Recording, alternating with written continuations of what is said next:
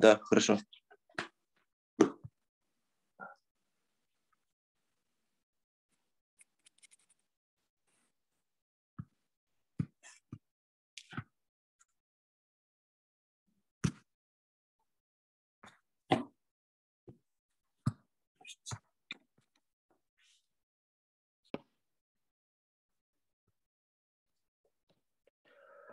Well, last time I have written several useful short exact sequences, and today we are going to prove them.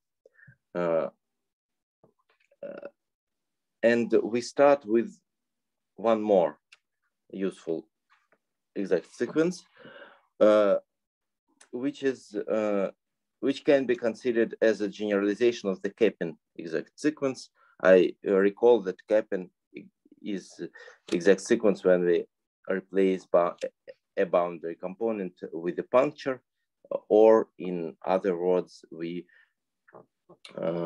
attach a one puncture disk to a boundary component. Actually, there is a more general situation. A more general situation is like that. Suppose that we have a surface,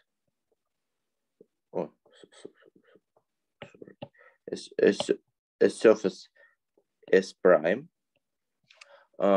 which is as usual a surface of finite type, compact surface of genus G with finitely many boundary components, and after that we delete finitely many punctures. And suppose that we have here a closed subsurface. Closed in the sense of topology of S prime. This in fact means the following, that well, let us draw some picture. What is allowed and what is prohibited. So S prime itself had several handles, several punctures, and several boundary components. When we consider S prime, well, it is not allowed to replace, to add new puncture. If we add new puncture, this is, if we remove this point from S prime and S has one more puncture, then S is not a closed subset.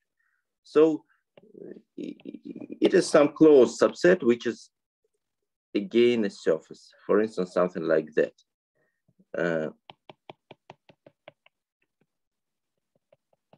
Well. Yes, in this situation, the part of surface which is bounded by, which is dashed and which is bounded by these two curves, is a closed subsurface of S prime. Well, and of course, if we have a closed subsurface, then we have a homomorphism of mapping class groups. Note that closedness is important here, even just to have a homomorphism. The matter is that if we have a closed subsurface, then by our initial definition, the mapping class group consists of homeomorphisms that fix boundary pointwise. And this homomorphism is just extended by identity. Extended by the identity. And we have no possibility to extend by the identity if the surface is not closed. For instance, well, if this is a surface S prime,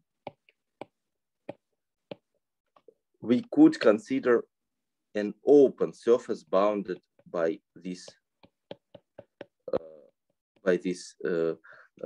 curve gamma.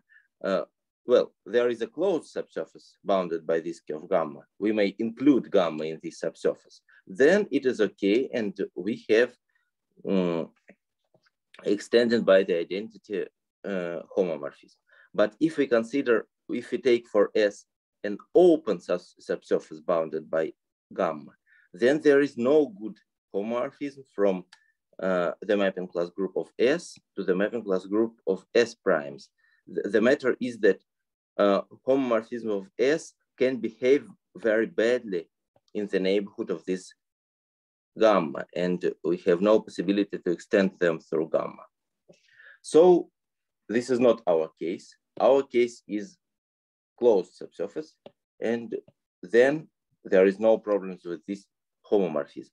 Of course, we cannot, a priori, we cannot say anything about the fact if this eta is surjective or not. If we take a surface S prime of rather big genus and then take some small subsurface S of rather small genus, obviously eta can be not surjective, but sometimes it is surjective. We can't say anything about that, but we can say something about the kernel of eta, about how far eta from being injective. And the theorem is the following. We need two assumptions. So first of all, S is closed subsurface, as I have already explained. And also we have two assumptions. First of all, S is not homeomorphic to an annulus. Annulus is a special case, and we do not want to consider it now. And second, no connected component of S prime with S removed is an open disk.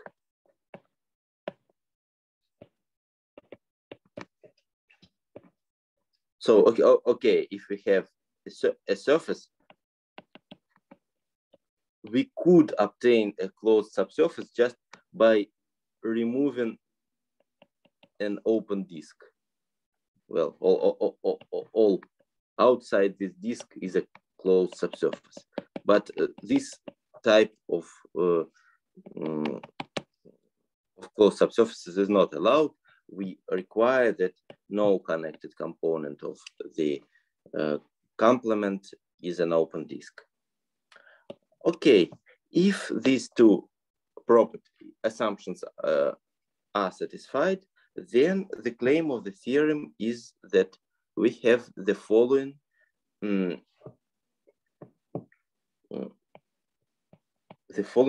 exact sequence.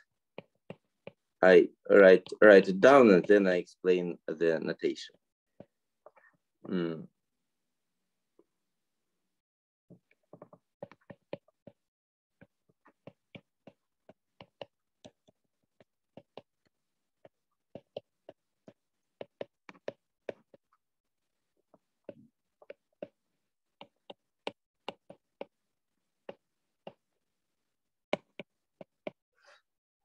Well, first of all, this is usual short exact sequence is 1 something something something and then again 1. Here we do not have right 1. We do not know anything about how far eta is from being surjective. We only explain how far is it from being injective. And now I would like to explain what is these alphas, betas, and gammas. The situation is as follows.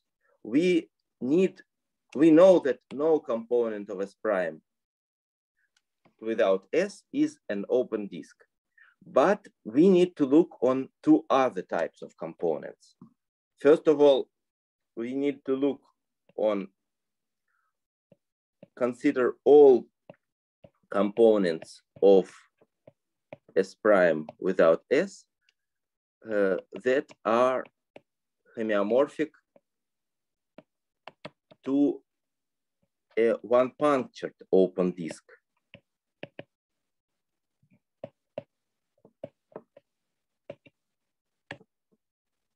well, it is not allowed to be just an open disk, but it is allowed to be a one-punctured open disk. So it is allowed that there was a puncture in S prime, and now we have a boundary component. This is exactly the situation of capping.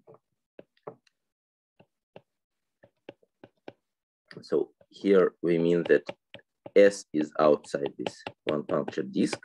So this is allowed. And in this situation, suppose that we have M such situations, and alpha i's are these boundary components of these one-punctured disks. And another type of connected components of S prime without S is, let us look on all components of S prime without S that are homeomorphic to an open annulus.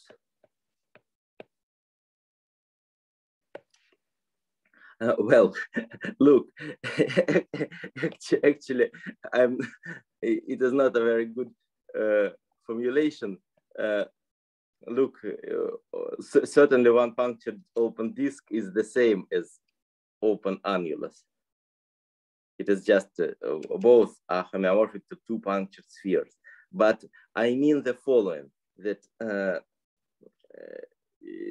here I mean that one puncture of this disk is obtained, well, here in the first case, I mean that one puncture comes from a puncture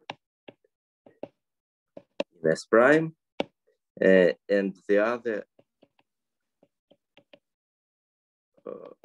from a boundary component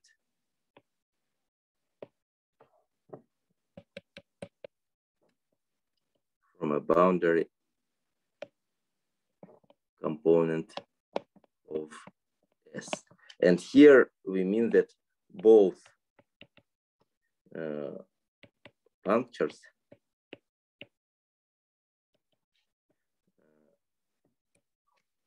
come from boundary components of S. So in fact, we just mean these cases A and B. Just in fact, we need to look on all connected components of S without S prime that are homeomorphic to two punctured spheres. And there are two types of such connected components. They may come from a puncture of S prime, which is replaced by a boundary component, but they also may come from the following situation, that we have two boundary components of S which are isotopic in S prime, so they together bound. This is an open annulus.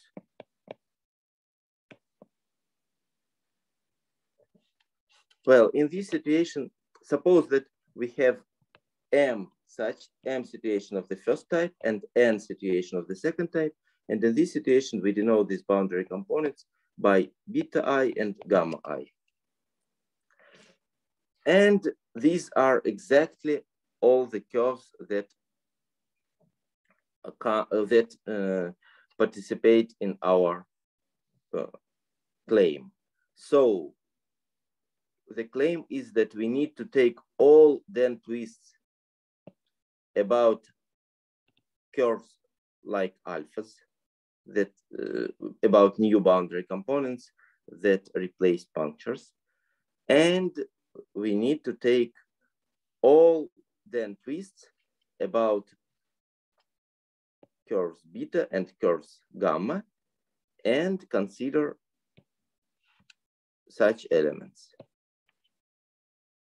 Well, and this is not to finish the formulation of the theorem.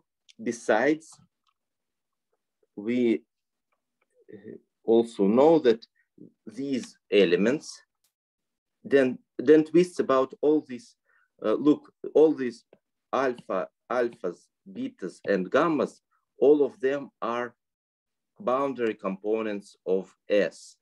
Hence, the then twists about them, of course, commute. But it turns out that there are no other relations among these M plus N elements. And this means that this group is isomorphic to a free rank M plus N abelian group. Okay, so this is the claim of the theorem. In particular, if S is a subsurface of S prime and no S is not an annulus and no connected component of S prime without S is an open disk, no connected component is a one puncture disk, and no connected component is an annulus. Then just we see that eta is injective. So if there are no curves here, then eta is injective in particular. Okay, so let us prove this theorem. When we prove it, we are immediately obtain, maybe before proving it, let us understand that the Kaplan exact sequence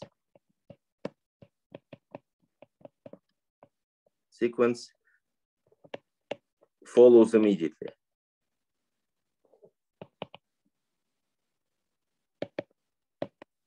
Why? Well, the Kaplan exact sequence is just the case when we have a curve S prime, we have the surface S prime, we have punctures, boundary components, and S is obtained from S prime just by S prime is attached from S just by attaching this by Kaplan one boundary component by attaching this one puncture disk. So in this case, we just have one curve of type alpha and no curves of type beta and gamma, and the short exact sequence in the formulation takes the form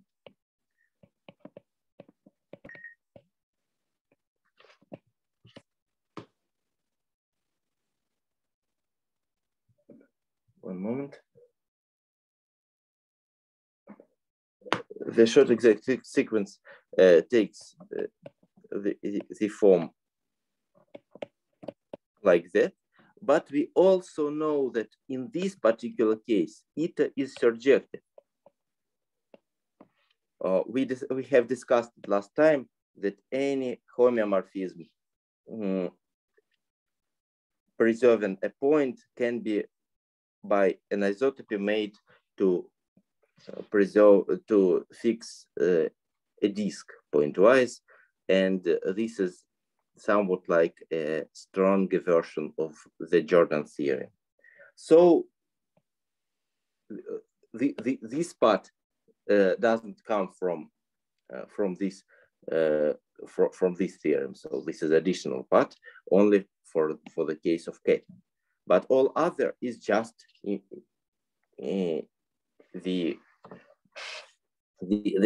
this inclusion. This sequence is called inclusion the inclusion sequence.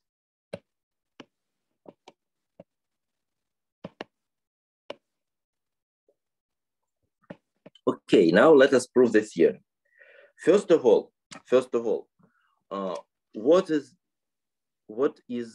what we actually know?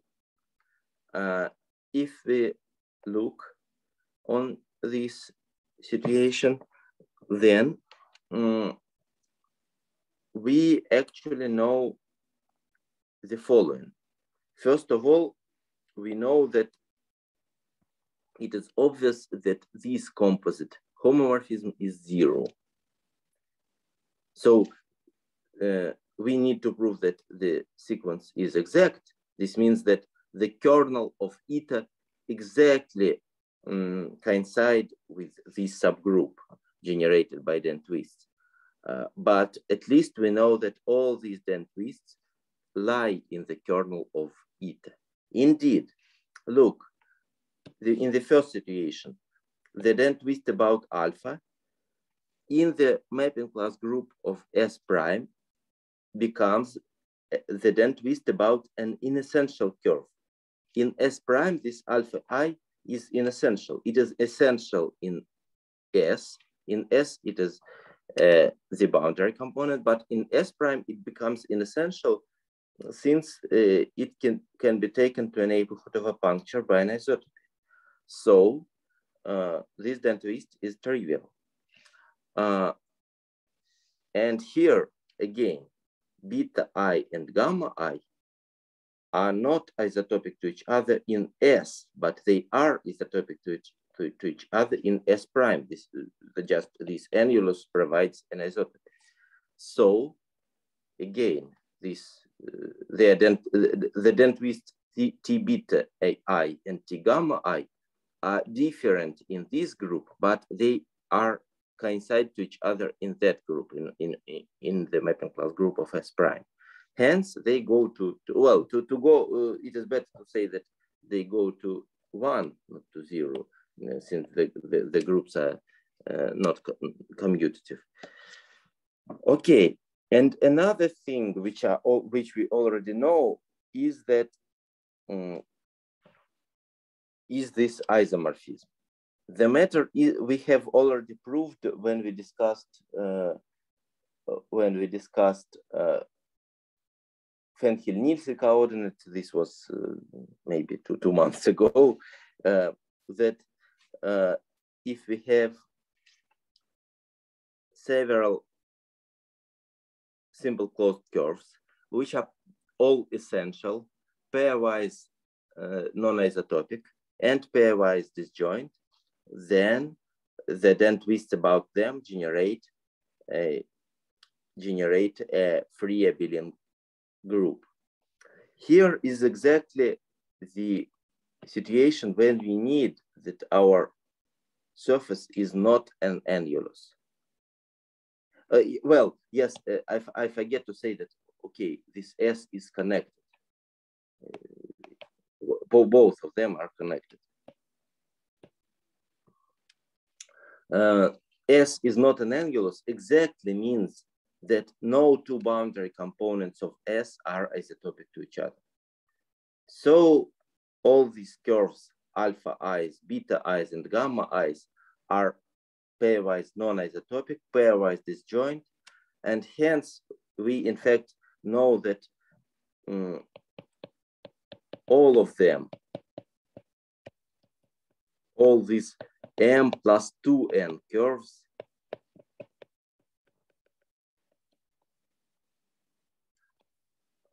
generate a free abelian subgroup. So there are no relations among them, except for commutativeness. And hence, these M plus N elements also generate the free abelian subgroup. Well, so the only thing we need to prove is that the kernel of eta actually does coincide with this subgroup. We know that this kernel contains this subgroup, and the only thing we need to prove that this kernel of eta actually coincides with this subgroup. And well, let us prove this.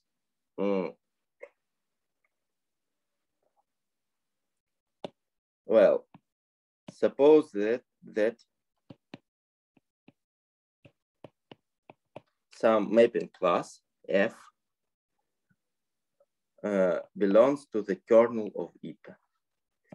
So once more, eta is the mapping from mapping class group of S to the mapping class group of S prime, and this is extended by the identity. Suppose we have a homeomorphism which belongs to the kernel. I would like a mapping class which belongs to the kernel. My goal is to write this homeomorphism as from these m plus n elements in the formulation of the theorem? Well, first of all, once this f lies in the kernel,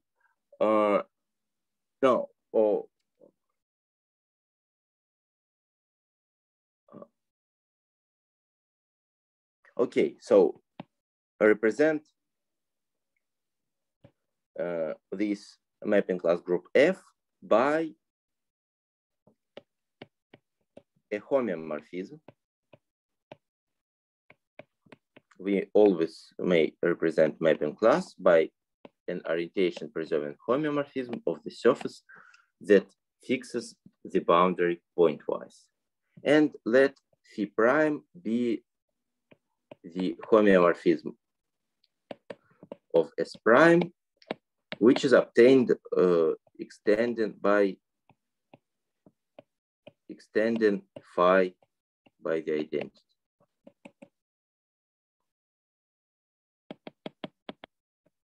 So phi prime coincides with phi on S, and we extend it by the identity. Okay, and now suppose that consider an arbitrary simple closed curve in S. So I draw some schematic picture. So I don't want to draw anything difficult, just well, this is S prime and S is like that, for instance. Okay, this is just, and we consider any simple closed curve. Like it. Any simple closed curve in S. Look, we know that since F lies in the kernel of eta, this means that this phi prime is trivial in the mapping class group. So phi prime is isotopic to the identity homeomorphism of S prime, and isotopic modular the boundary. Well, what does it mean?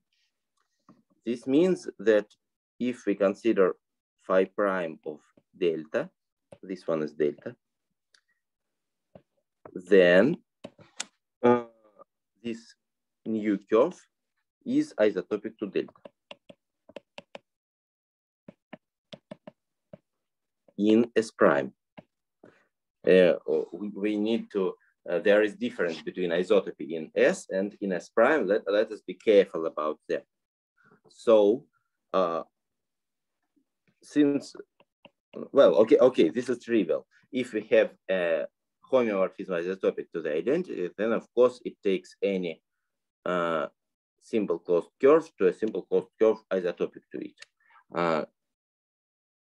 Well, but this means, but look, okay, we cannot replace this S prime by S immediately, but we can replace this one with phi of delta. Phi prime is just extended this phi by the identity on the complement, but delta is contained in S, it is not in the complement. So there is no difference between phi of delta and phi prime of delta. So I will write phi of delta further. Okay, my goal is to understand that in fact the same is true in S, not in S prime. But let us do it step by step. First of all, we know that this means that the geometric intersection number of delta and phi of delta is 0. Okay, let us understand.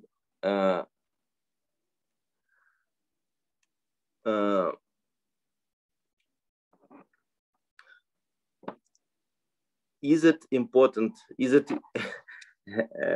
good to write like that? Actually, it is not very good. Let us be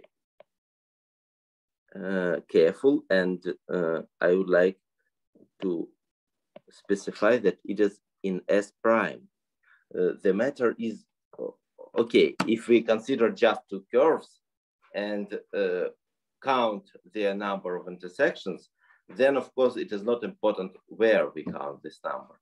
But when we consider these curves up to isotopy, then the result a priori may be different. Indeed, it is possible that, for instance, delta and phi of delta can be made disjoint by an isotopy in S prime, but cannot be made disjoint by an isotopy in S. So a priori, we need to specify this, that it is in S prime. But now look, I claim that it follows that the same is true in S. Let us prove this implication. Assume the converse. Suppose that delta and phi of delta are their intersection number, geometric intersection number is non-zero in S. This means then, well, assume that this intersection number is non-zero in S. So we cannot make delta and phi of delta disjoint by an isotopy in S. But then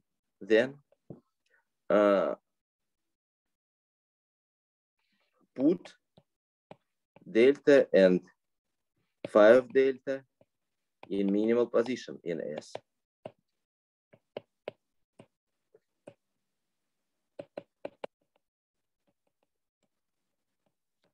Well, okay, we see something like that. They are in minimal position. Oh, sorry, of course they're simple.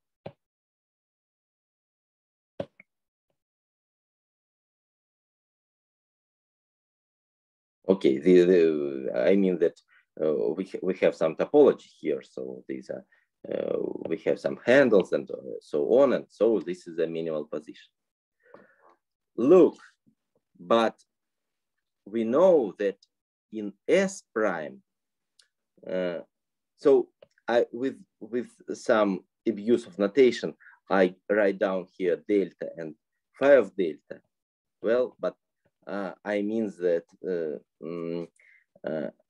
okay, these are curves isotopic to them when we put them to a minimal position. Well, maybe I write some tildes here.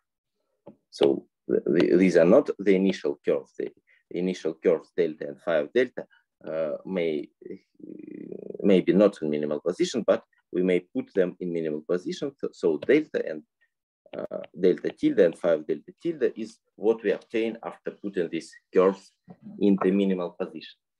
But look, if we look on these two curves, delta tilde and phi of delta tilde are not in minimal position in S prime. So they are in minimal position in S, but they are not in minimal position in S prime. Indeed, we know that in S prime, their intersection index is 0. So they cannot be in minimal position if they have at least one intersection point. So they have at least one intersection point, so they are not in minimal position in S prime. Hence, there is a bigone. And moreover, I would like, as usual, I would like consider an innermost bigone. So we have the situation like that. We have this bygone, two arcs, which bound a disk. This is a disk in S prime. Okay, and this disk doesn't intersect with the delta tilde and 5 delta tilde anymore. Well, but look, delta tilde and 5 delta tilde are contained in S, but this disk is not contained in S. If it were contained in S, then we would have a bygone in S. So if this disk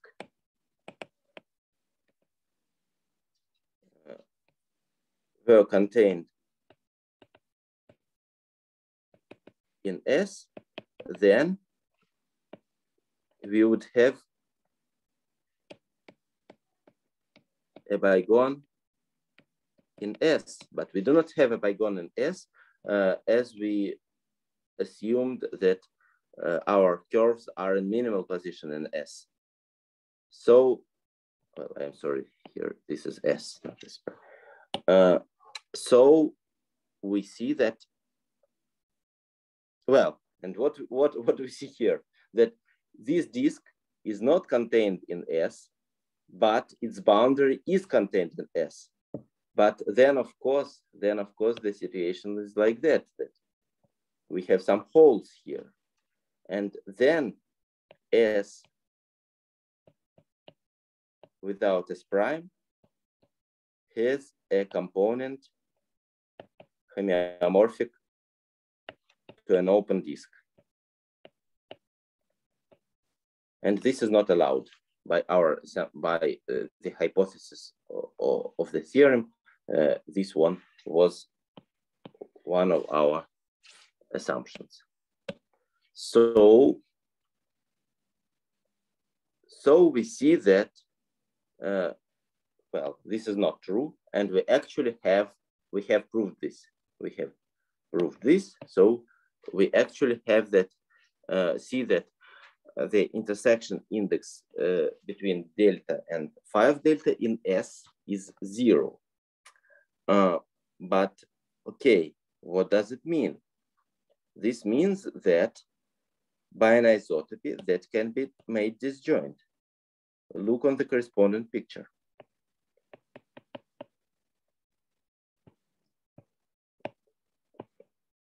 This delta and 5 delta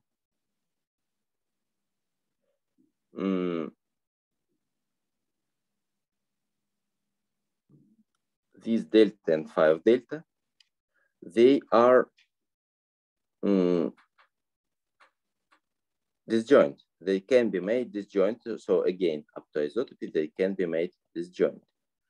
But we see that this delta tilde and 5 delta tilde, so they are disjoint. And second, we know that they are isotopic in S prime. This is what we have started from.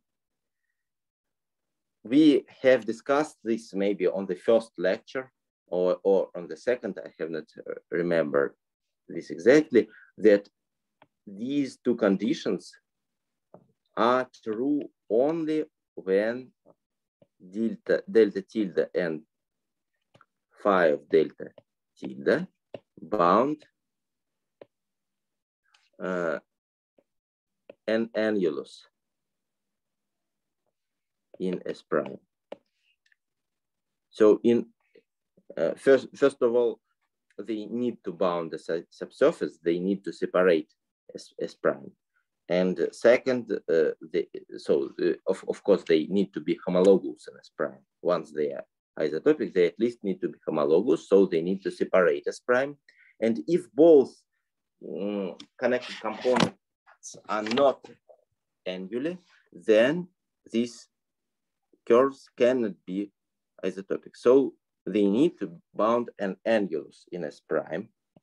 Well,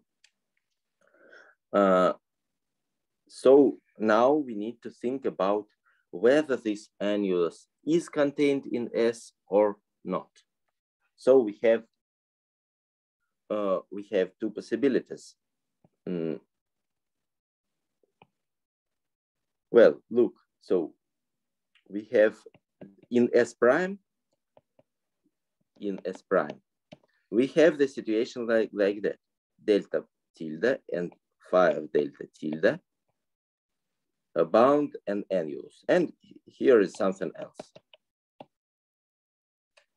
Okay, but here is just usual cylinder, usual annulus, nothing else. We have two possibilities. First of them is, and we know that this delta tilde and phi of delta tilde lie in, they both are contained in S. But a priori, we do not know whether the cylinder between them is contained in S. But look, once we know that, so we know that this delta and delta, these two curves are contained in S. And we know that no connected component of S without S prime is homeomorphic to an open disk. So look, if there is a path connecting these two curves, which is contained in S, then the whole cylinder must be contained in S. Otherwise, we have here some hole which is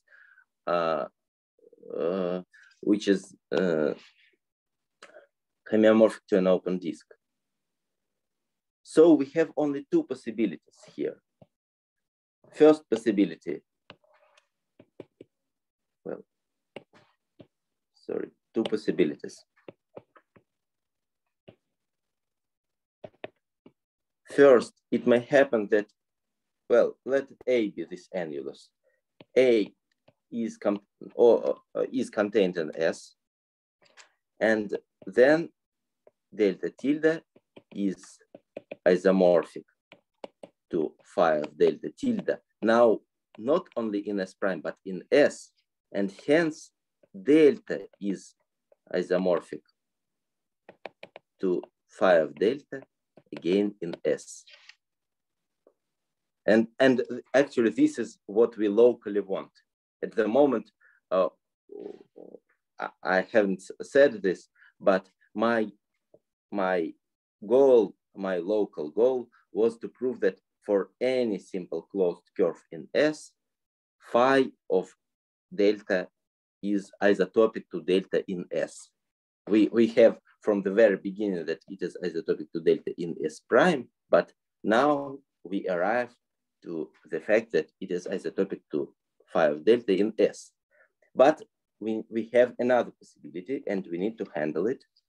The possibility is that the situation is like that. Delta tilde and phi of delta tilde are isotopic to the boundary component of S, to the boundary components, different boundary components of S, and this cylinder between them is not in S. But this is the only possibility when the cylinder is not in S and no connected component of S without S prime is a disk. Well, so another possibility is that delta and phi of delta tilde and phi of delta tilde are isotopic in S to two boundary components, to two different boundary components of S. And then, of course, delta and phi of delta are also isotopic in S to two different boundary components of S. Well, okay, but this is impossible. Look, we know that phi stabilizes the boundary of S pointwise. This means that if delta is isotopic to the boundary component, then phi of delta is isotopic to delta. So then delta is isotopic to phi of delta. First of all, this is again what we initially wanted, but actually this is not possible since this implies that two boundary components of S are isotopic to each other in S.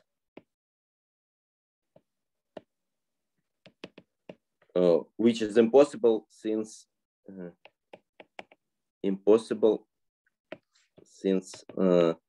S is not a cylinder, is not an animus. Again, by the assumption of the theorem. So we are never in this case. We are always, this case is not allowed. And we are always in the case one, and we understand that delta is isomorphic to phi of delta. Well, so what we see? We see that finally we have understood the following, that for each simple closed curve delta in S, phi of delta is isotopic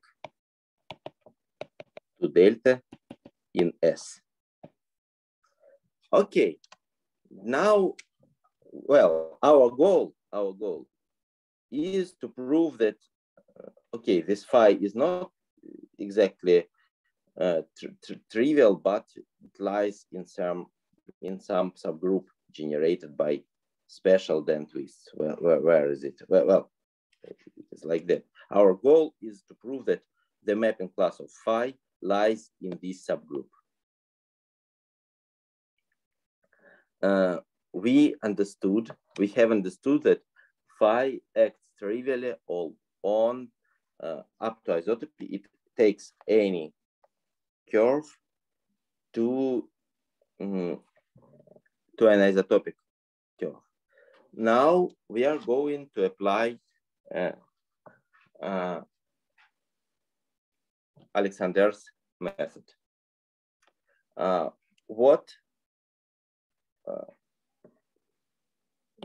I recall that when we applied Alexander's method, we proceed as follows. We take our surface. Now I would like to draw, this is surface S. This is not S prime, this is S. It has several boundary components, several handles, and several punctures. We may let us find simple closed curves, which it would be nice to find a simple closed curve that fill the surface, that decomposes. Several times we have used this technique, that we find simple closed curves that all together decompose the surface into disks and one-punctured disks. But I would like to recall that in case our surface was with boundary, we could not find curves with this property. We have to work with arcs. Now I don't want to work with arcs. The matter is that this, our argument about this simple closed curve delta, it doesn't work for arcs at all. So the same assertion for arcs is incorrect. So I don't want to deal with arcs, but then I cannot achieve that all boundary components are disks, but I can achieve disks or one-punctured disks, but I can achieve the following. Let us proceed. I would like to consider the following curves. First of all, I would like that this simple closed curve satisfy conditions in Alexander's method. So we have no triple intersections. We have no a triple of these curves that such that any two of these three intersect. Okay, and second, I would like, actually, I choose these curves like that. Here I, here the same, just is not so easy to draw it. Okay, so here we have curves like that. Here, then they go like that. Then here we start proceeding like that.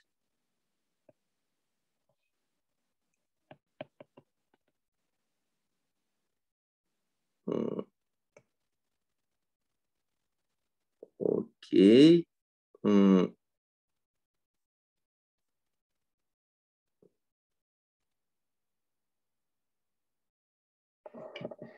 Okay. And look, this is not, these curves do not fill the surface. I consider the curves as their, just as these particular curves. They do not fill the surface. The matter is that there are connected components which are one-punctured disks. This is okay. There are connected components which are just disks. But there are connected components which are isomorphic, which are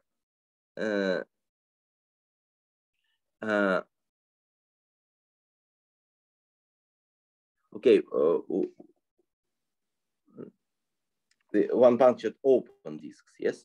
And here, or again, open disks, connected component of the component. But this one is not a one-punctured open disk. This is homeomorphic to a one-punctured closed disk. And this is not allowed. So instead of this right thing, we get a puncture, but here we have a boundary component. So in this situation, this is not the case, which is called, we do not say that, we cannot say that in this situation, the curves fill the surface. But the Alexander method can still be applied. Look, first of all, we say that we have a homeomorphism phi, and this homeomorphism takes every simple closed curve to a simple closed curve isotopic to it. So the Alexander method says us that phi is isotopic to another homomorphism psi that fixes all these red curves pointwise. So we may always replace the homeomorphism phi by a homeomorphism psi in the same mapping class, so that this psi fixes all red curves pointwise. Now, as in the standard Alexander method, we know that if the component is either,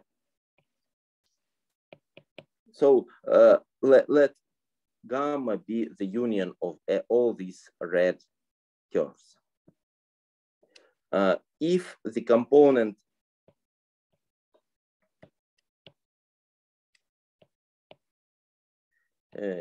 a component of S without gamma is either an open disk or a one-punctured open disk, then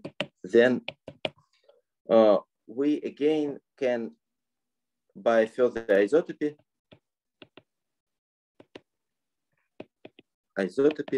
we may achieve that psi fixes this component pointwise.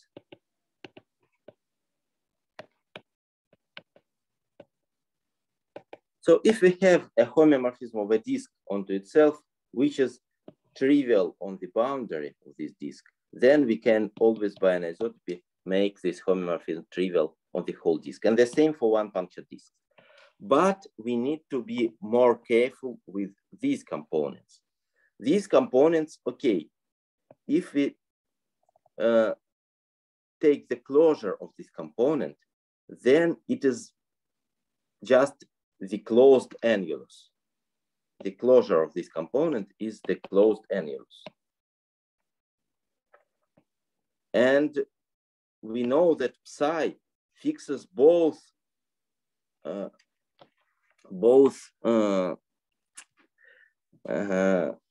boundary components of this closed annulus,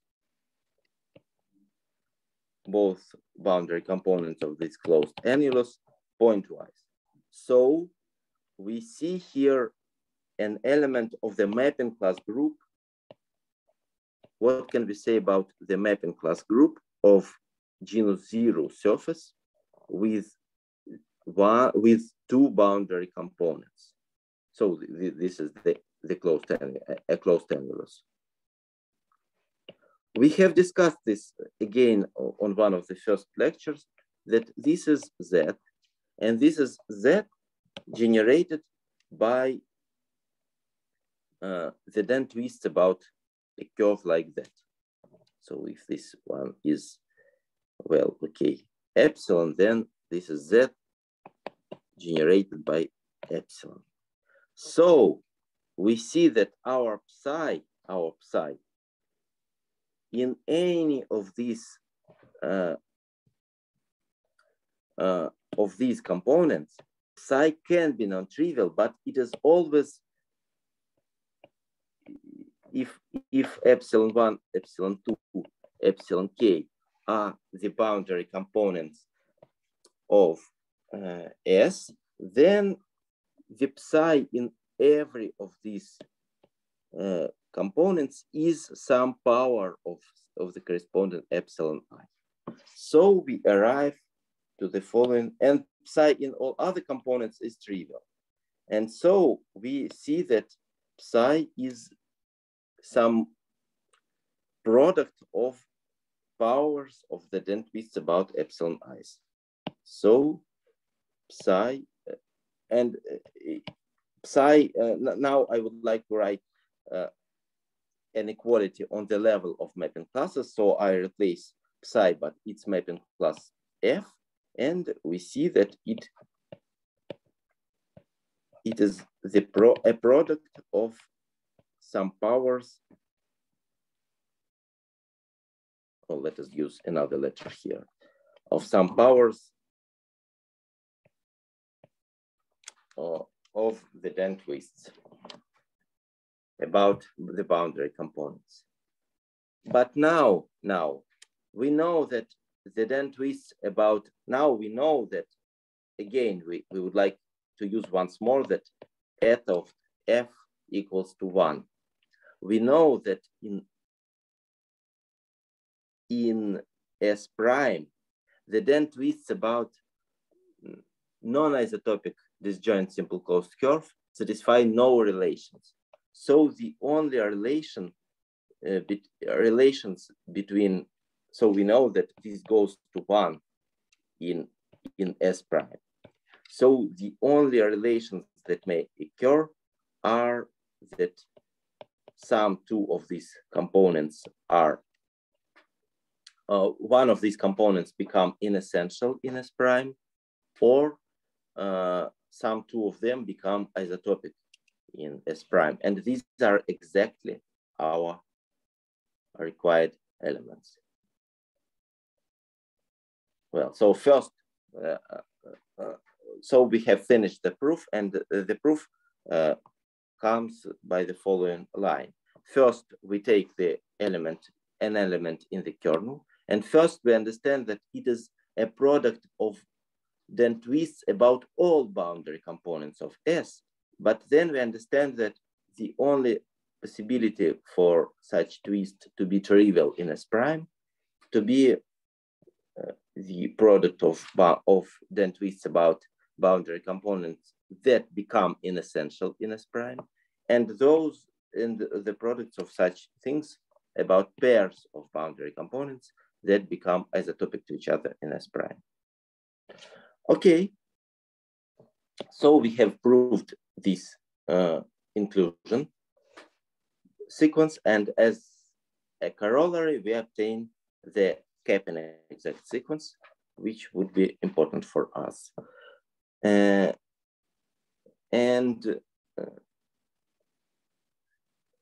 Well, now,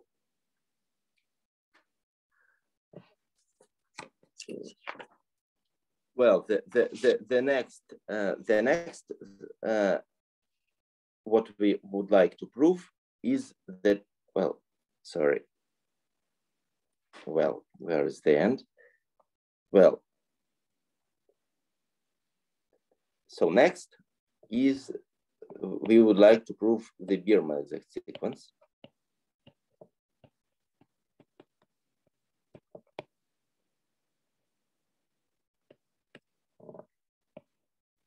Well, I recall this exact sequence is the following. We have a surface. We have a surface S, which can have several boundary components, some genus and several punctures. And we add additional puncture, and we prefer to think about not a puncture, but we would prefer to think of it as of a marked point. But from the point of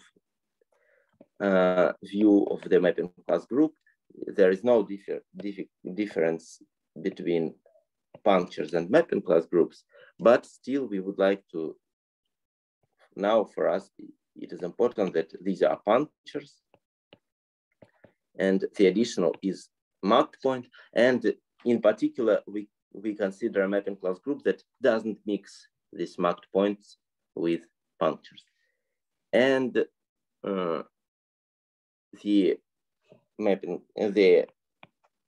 sequence is as follows, that we would like to take the fundamental group of the surface S. We would like to take this portion along the along a curve. If we have some loop, then we can take this point and push it along this loop, and we obtain a mapping class of S together with marked point P, and we obtain this one, and this is the required exact sequence. And I just would like to recall that still we have this push is still not well-defined. We haven't proved that this is a well-defined homomorphism. And this is also one of our goals. We will prove Bierman exact sequence together with proving that this push is well-defined. I have explained how to obtain this push. Just we take this P and make it travel along a loop.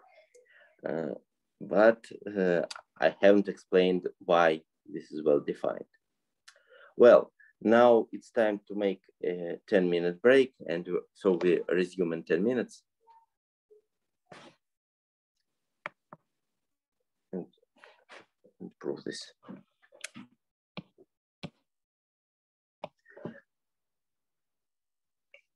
Well, let's proceed with proving the Bierman exact sequence. This proof relies on a harder result, which we haven't proved, but modulate it is easier. And the main idea is to consider the following fiber bundle. Look, we may consider all homeomorphisms of the surface S modulo its boundary without thinking about point P at all. So this group doesn't know. This is a topological group. We endow it with usual compact open topology, which is usual for spaces of maps, and this is the topological group, and yes, and one moment. It is important that this Bierman exact sequence, it works only if the Euler characteristic of the surface is negative.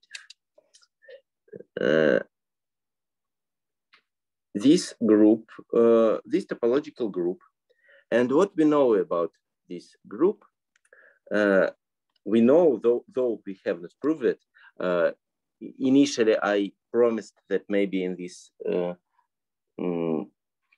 course we will prove this fact, but actually I have no time, and but we know that this group is contractible. Sorry. Not contractible. It has contractible connected components.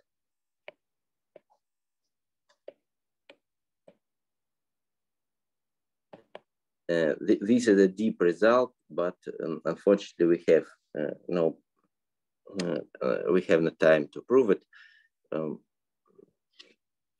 Maybe even I will try to do this. In the next lectures, but most probably we have not enough time. Well, but still we will use this fact now. But now, well, there is a natural map from this group to the surface, but not to the whole surface, but to the surface with boundary removed. Okay, we just send any homeomorphism to its value at point P. So this is just evaluation of the homeomorphism at point P. We take any homeomorphism to the value of at point P. Well, and what is, look, and the pre-image of the point P below, there is one special point here, it's P itself, and the pre-image is the homeomorphisms of S, sending P to itself and stabilizing the boundary. Well, and the claim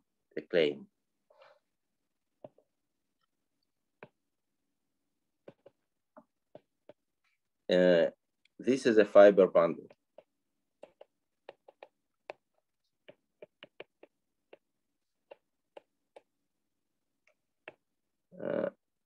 Так, несколько слов на русском. Значит, на русский разные виды расслоений довольно сложно переводятся. Там немножко другая терминология. Fiber bundle — это локально-тривиальное расслоение.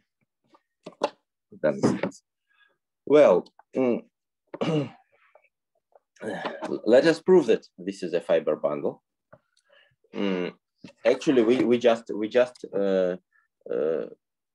can prove this by definition. So we consider, and let us consider a small open set in the surface S. This is U. U is a small open set, and I would like to construct to show that the pre-image, let here be some point Q. So U is a small neighborhood of some point Q, not necessarily of this point P, but and my goal is to show that the pre-image of Q, under this projection pi, is the pre-image of U. The pre-image of U is homeomorphic to U times the pre-image of Q. And this homeomorphism is compatible with projection to the first multiple. And this is exactly what we mean about under fiber bundle. Well, let us prove this. First of all, let us consider, we may assume that this U is a small disk, and we may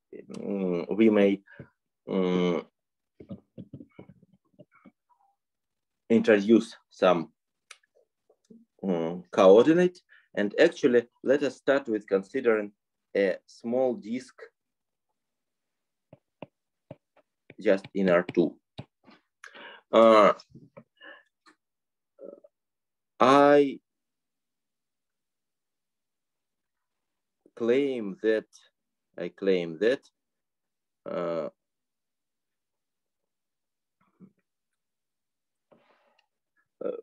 consider this small disk with the center at 0, and I claim that for each point here, X, which is inside the disk, I can introduce a homeomorphism of this disk to itself, such that, first of all, it is the identity on the boundary, and second, it takes 0 to X, and third, I would like that the X depends continuously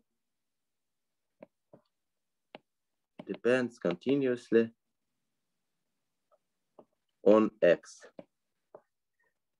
So here X belongs to the open disk. Well, exercise. Construct such family of homeomorphisms.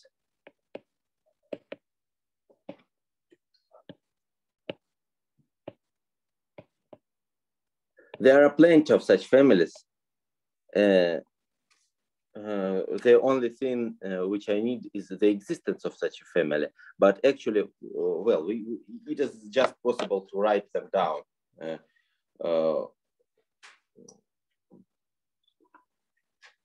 To write down a particular example, and there are plenty of examples which can be written down. So it is not hard to introduce such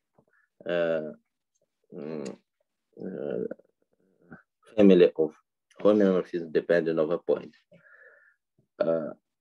Okay, but now we may replace this disk with center at 0 by a disk in S with center of Q.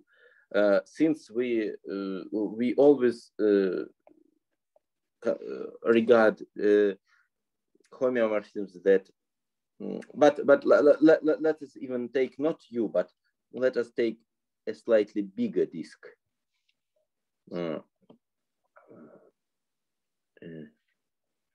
It is preferable for me to take a bigger disk, and this disk I just identified with this disk in R2, and it is the topology of S doesn't matter, since I always extend all homeomorphisms by identity to the complement. So I may think of this phi x as for each point x here, I have a homeomorphism phi x from S to S, such that phi x is trivial on the complement to the open disk D2, and such that phi x takes Q to X. So, and this phi x depends continuously on X. So there is such family of homeomorphisms. Now I just, it is possible to write down this homeomorphism explicitly in this direction from right to from right to left. So if I have a homeomorphism psi here, this psi, as psi lies here, we see that it psi takes P to Q.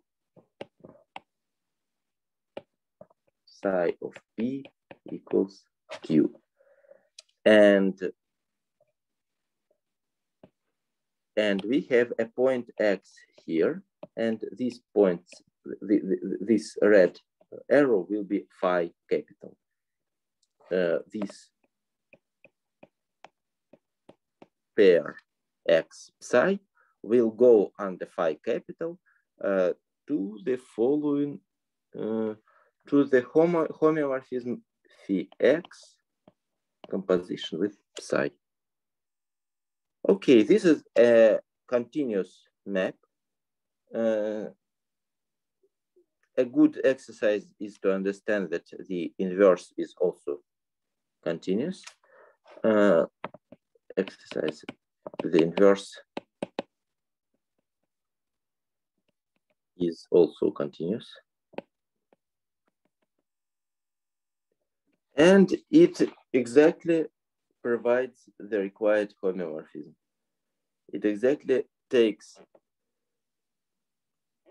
a homeomorphism that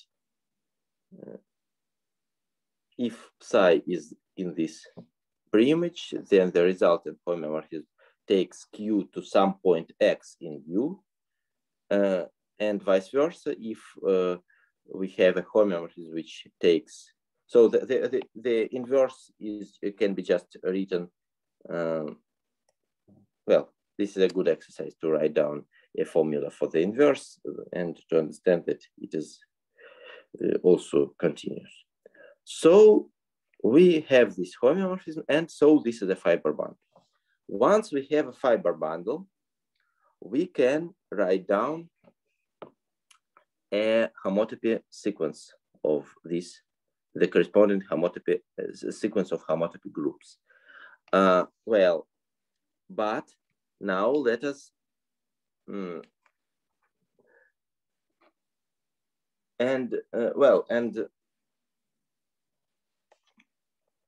the corresponding sequence will be as follows. I just write down some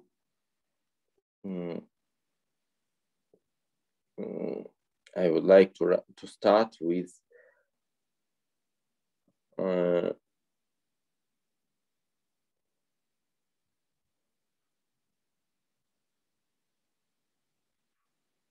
well, I would like to start with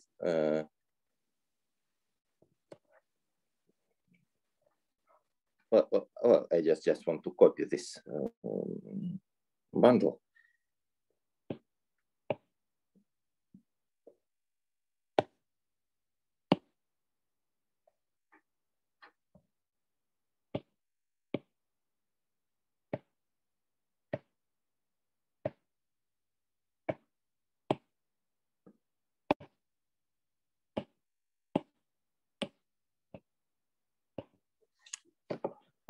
Well, to write down the exact sequence, I need to choose base points. We have natural base point downstairs.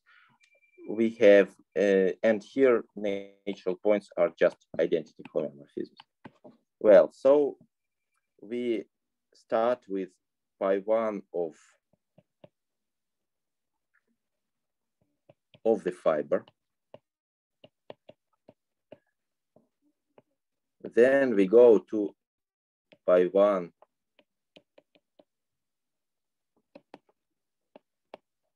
of the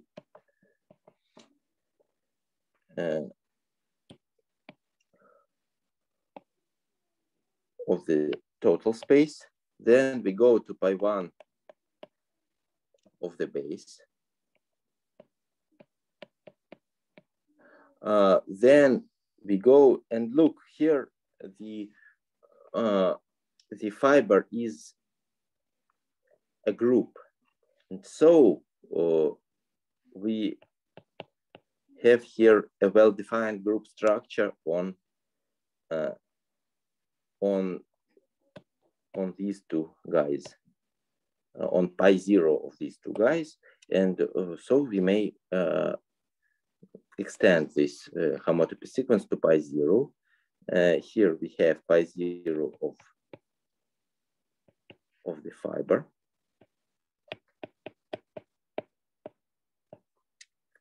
And here we have pi0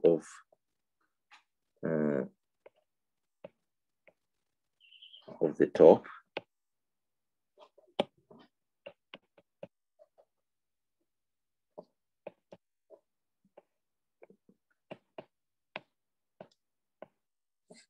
Well, and here we have just one, since okay, any we have no group structure on this below, but this is just connected components, so this is just one element. Well, a good exercise is to think through this and to understand that this sequence actually can be extended to these pi0s. It may seem somewhat non-trivial, but actually it is a standard fact about fiber bundles. Now, look, these groups are trivial. This is nothing but, well, this important fact that contractible connected component, that we have here contractible connected components. Actually, we need only this one, that it's trivial. And so we get immediately the required, and these groups pi0 are exactly mapping class groups. So we get the required sequence. Sorry. But of course, if we remove the boundary from the surface, this doesn't change its fundamental group, so I can easily replace this.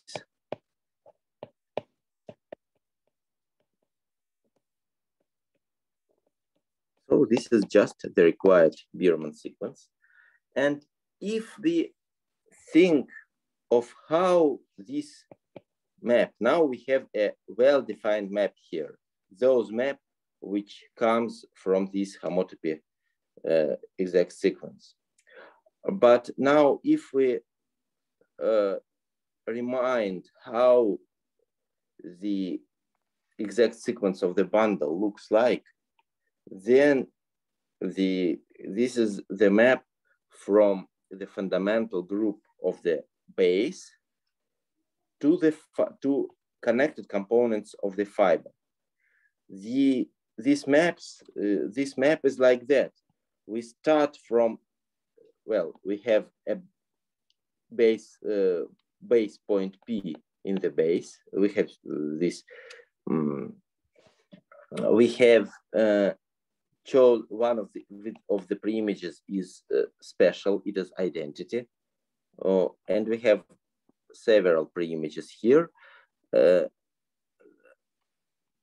No, not several. Several connected components of preimages.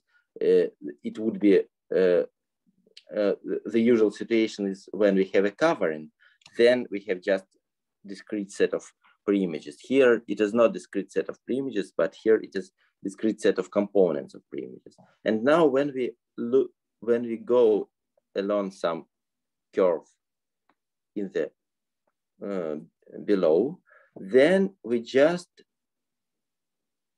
we take the image of this curve. We lift this curve. This is not a covering, but a fiber bundle, so the lifting is not unique.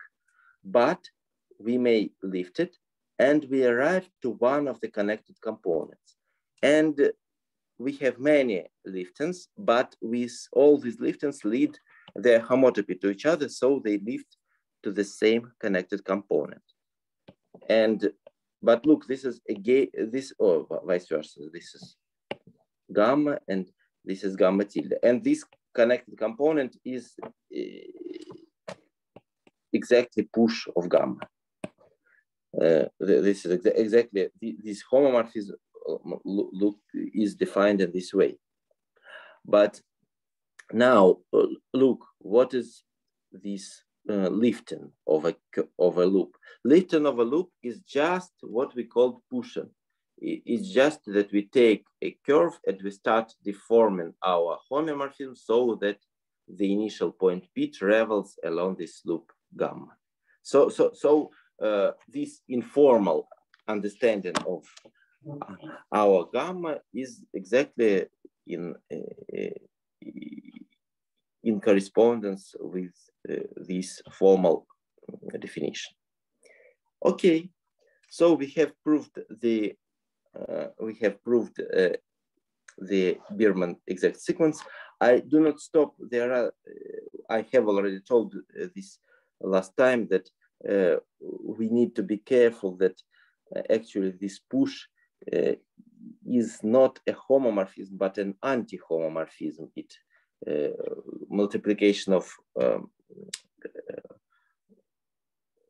loops comes to multiplication of mapping classes in the opposite order. And if we would like it to be a homomorphism, then we need to take push not along gamma, but along gamma inverse. But okay, this is not so important. At least we always have such exact sequence. And I hope you can feel these details yourself. And also one important note. Again, I would like to leave it as an exercise to understand this in details, but as an idea, this is rather simple. Suppose that an element of P1 can be represented by a simple closed loop. This is not true for all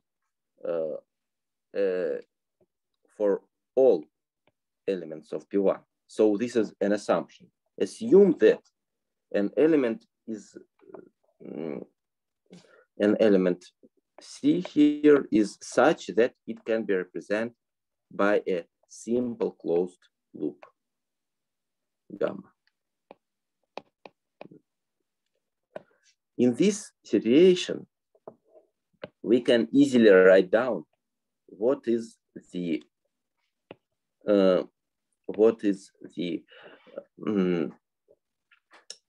element push gamma. Look, you need to take this point and to allow it to travel along this curve.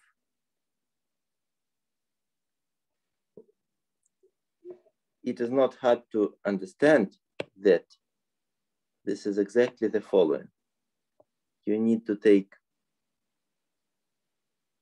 the curve close to the gamma on one side of gamma and the curve close to gamma on the other side of gamma. If there was no point P, these two curves would be isotopic. But if we consider P as a puncture or as a marked point, then these two curves are not isotopic if we do not allow to move P. So let this be gamma and delta. And, oh, no, sorry, gamma is already, let this be gamma plus, oh, sorry, gamma plus and gamma minus. And then this is exactly, look, if we approach gamma from here, then we need to go right and then to go left. So this is, I will write down as follows. This is this mapping class. If we push along gamma, and if we would like to make this push a homomorphism, then we would push along gamma inverse, and then this gamma plus and gamma minus will replace if we make push a homomorphism. So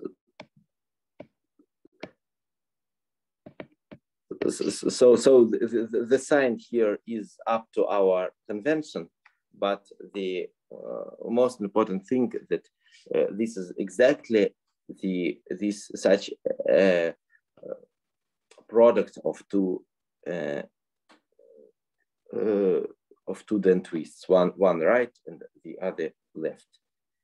Правильно я понимаю, что это упражнение, в частности, напрямую показывает, что push — это операция корректно определенная?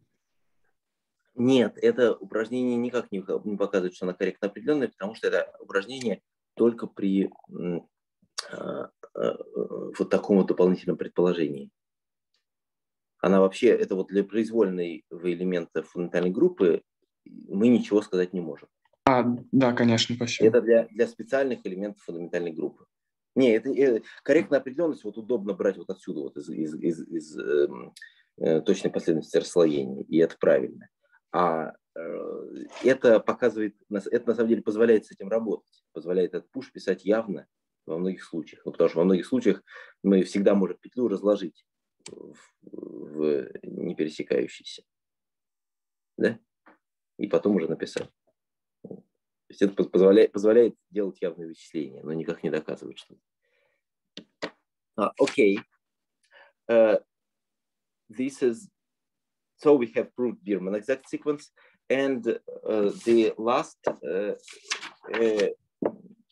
thing which we would like to prove is the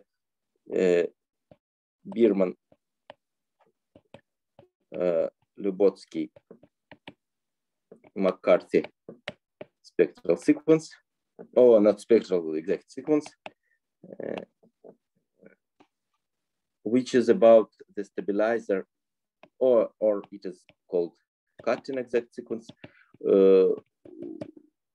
which is about the stabilizer of a multi-curve. There are many variants of it. I have discussed it last time. We may stabilize curve respecting its orientation or not respecting orientation and so on.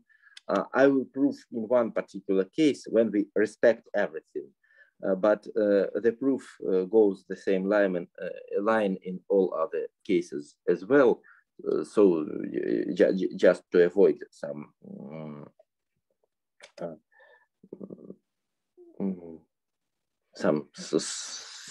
complicated consideration of cases, I just concentrate on one particular case, but the proof is the same in all other as well. So consider the situation when we have surface S, again, maybe with punctures and boundary components, and we have a multi-curve, pairwise non-intersecting, pairwise disjoint, and all components are pairwise non-intersecting, simple closed curves, pairwise non-homotopic, and all components are essential. So this curve is M multi-curve, alpha 1, alpha k. Well, for instance, there is one picture or one possibility here. Okay, let us also, it is also possible to have separating components, so I just added to my picture. Okay, so suppose the situation is like that, then the required sequence is as follows, that we have the subgroup generated by the dent width about this alpha case. It lies in the stabilizer. We consider, we would like to study the stabilizer of the curve, or the stabilizer, oh, sorry, the stabilizer in the, I said that I would like to preserve everything. So I would like to consider pure mapping class group in case, this is only important in case S has punctures. Then for simplicity, I would like to assume that all punctures, every puncture is fixed. And I would like to consider the stabilizer of M so that every component of M is stabilized and its orientation is preserved. This is the case I would like to consider now. All other are similar. And this goes to the pure mapping class group of S with M deleted, and this goes to 1. Okay, let us prove this. All homomorphisms here, all homomorphisms are well defined, and we only need to prove the exactness.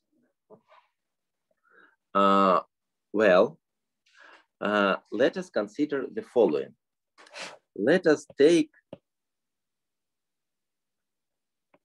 a regular neighborhood of M, a closed, I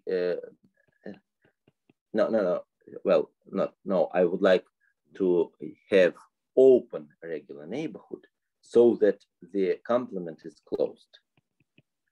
So I would like to take, let N be an open regular neighborhood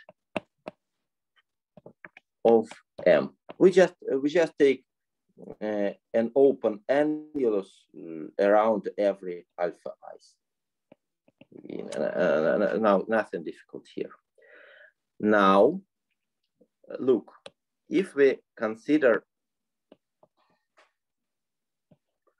now I would like to write down 2 exact sequences. First of all, I may consider pure mapping class group of the surface S without N. Well, the surfaces S without M and S without N can be disconnected.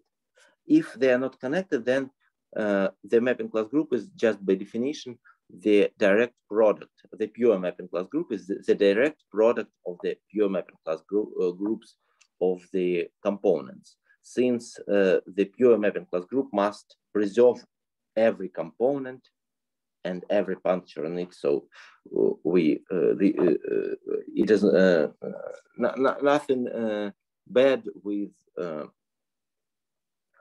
using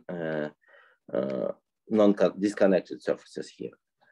I would like to write the capping spectral sequence, but I would like to write them in the vertical direction. Look, if we cap as this, this S without N has boundary components. For each alpha, we have two boundary components bounding the corresponding annulus.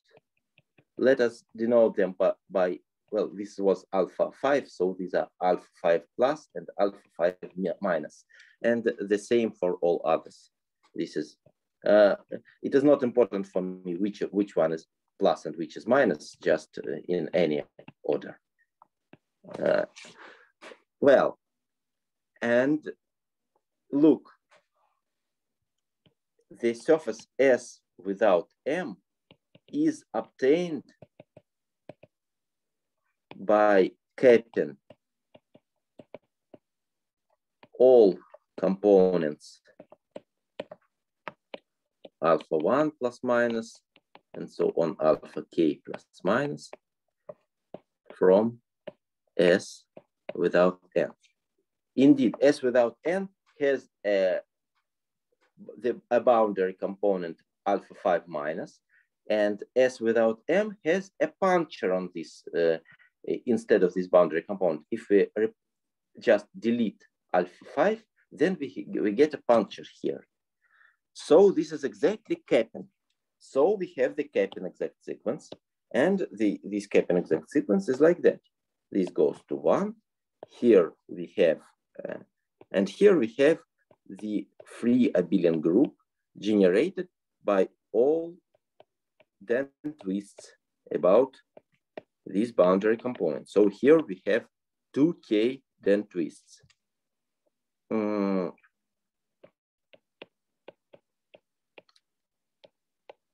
Okay, and here we have 1. So we have this is the capping exact sequence. Now,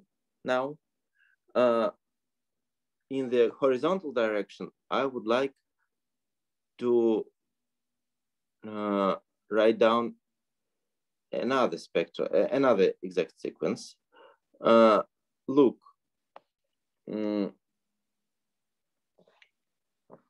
here we have a mapping to the stabilizer of M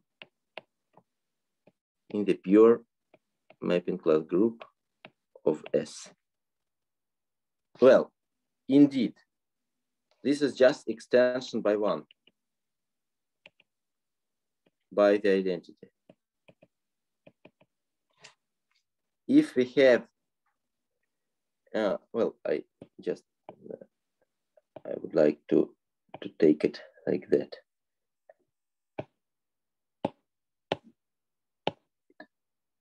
It is more convenient to me to have this picture here.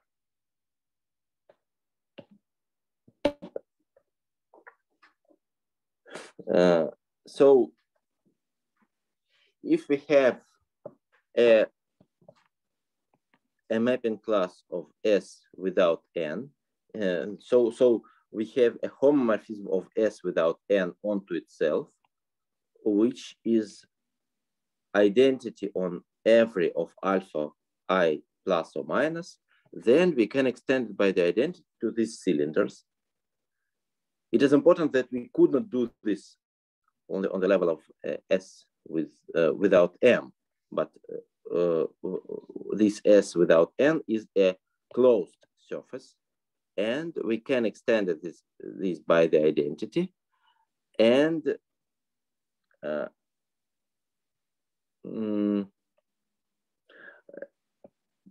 but in fact, look here, we have a closed S without N is a closed subsurface of S. So we may write down the including exact sequence, which we started from. We started from it today. This exact sequence is as follows. We have here as the kernel of this extension by the identity. We have here in this situation we have no the complement of S with respect to S without N. The complement is exactly N itself, and it consists of open anguli. So in this case, we have no one puncture disks, we have only anguli. And so here we have the kernel is the free abelian group generated by such elements.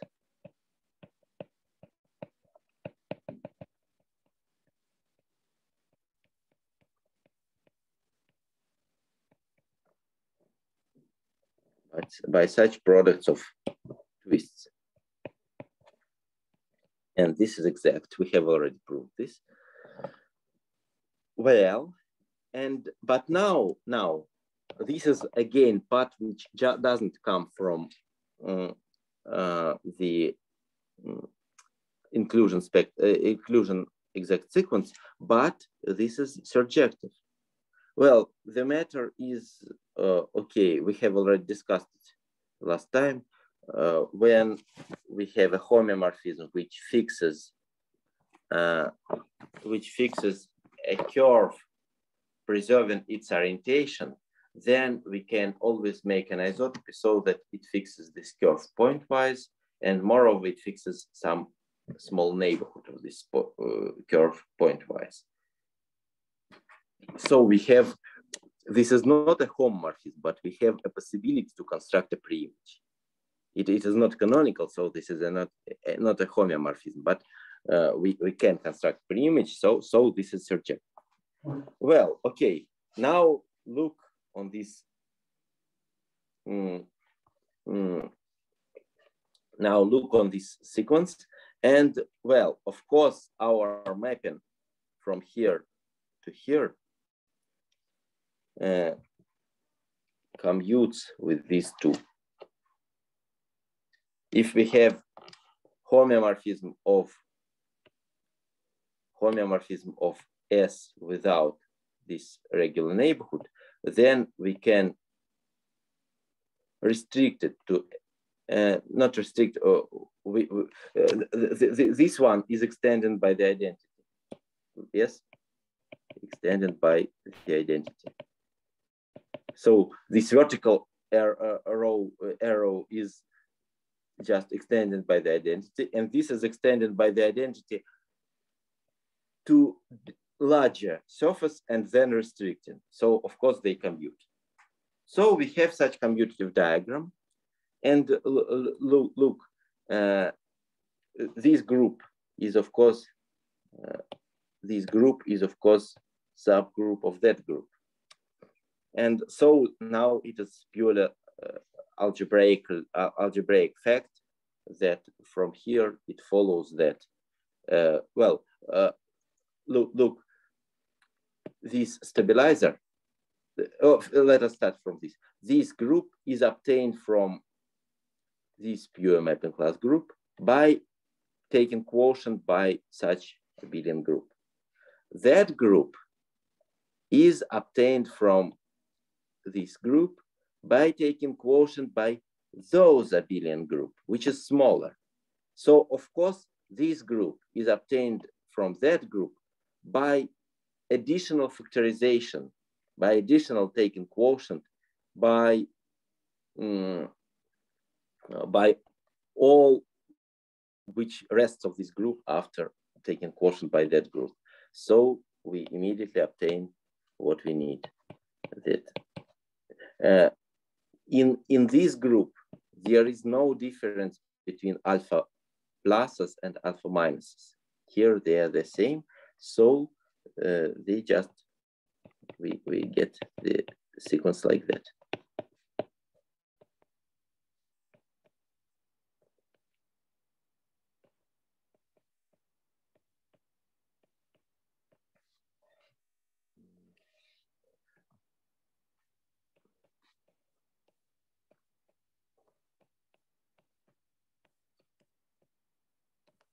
Okay, and this finishes the proof. Well,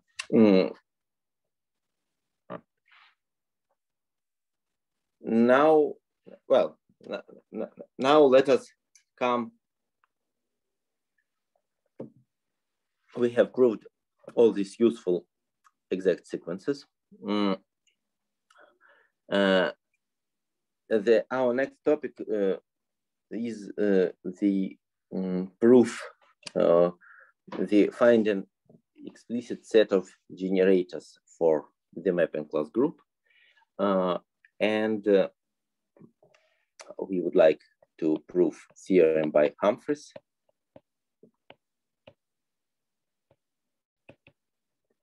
That the mapping class group of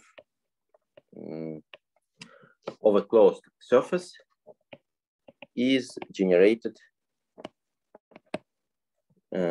by the following 2G+1 then twists.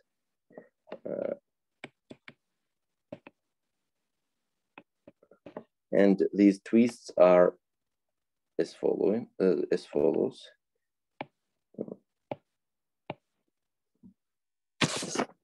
Yes, the standard notation here is this one A1, this A2,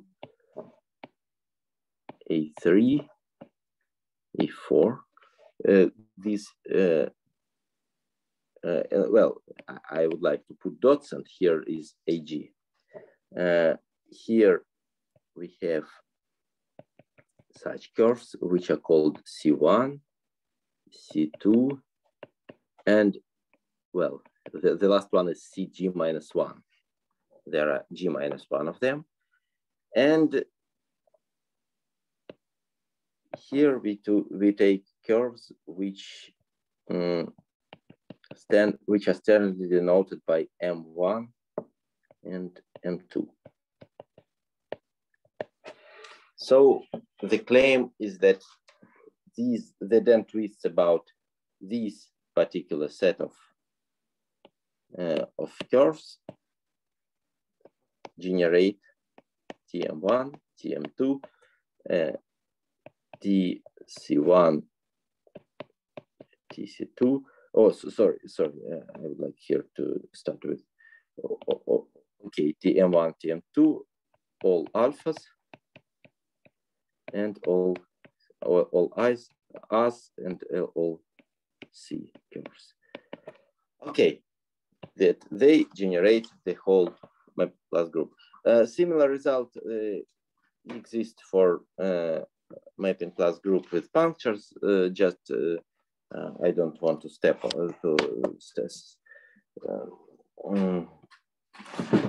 to spend time for them. And in fact, okay, in this form, this is theorem by Humphreys. In fact, the theorem was mostly proved by Le Corrish. Previously known result by Le Corrish was that we need to take here. Oh, sorry. This M1 is can be drawn here this is why they're denoted by the same letters, but it is just two possibilities. But we can also add all others, M3, M4, etc. And the last one is Mg. And theorem by Licorice was that these 3G minus 1 then twists generate the whole mapping class group. Yes, let us, I forget to say one thing, that here G greater than or equal to 2, here G greater than or equal to 1.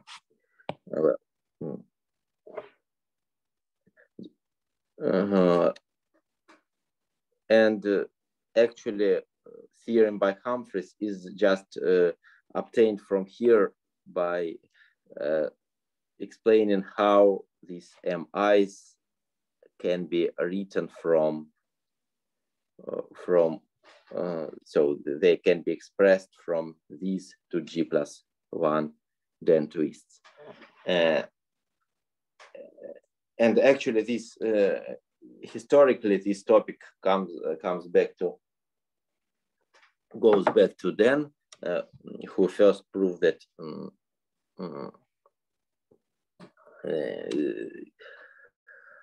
the mapping class group is generated by finitely many then twists, but without pointing out particular set of generators. But there are such simple sets of generators, and let us start with. It is more convenient to prove Licorice's theorem that these generators are enough, and even more, I would prefer to introduce additional generators here. I would like to consider M2 prime here, M3 prime here, and etc. It is not for M1 and MG, they are the same, but for 2, 3, and so on, they are different. And the proof would be in two parts. First of all, we will prove that the mapping class group is generated by twists about all I's, all A's, all C's, all M's, and all M primes. So, sorry, here from 2 to G minus 1. So here we have G plus G minus 1 plus G plus G minus 2. So we have 4 G minus 3 elements. So the first part is that this mapping class group is generated by this element. This is first part. And the second ingredient is that all these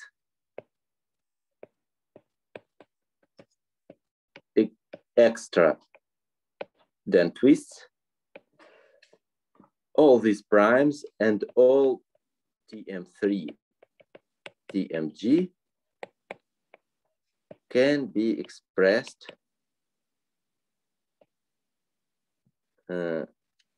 through all others, through A's, C's, and the first two M's. Okay, so there are two parts of the proof, and we start from the second one.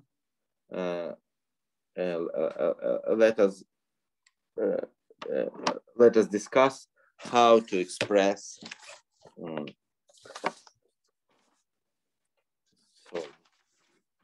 this is the point when it is crucial to look to my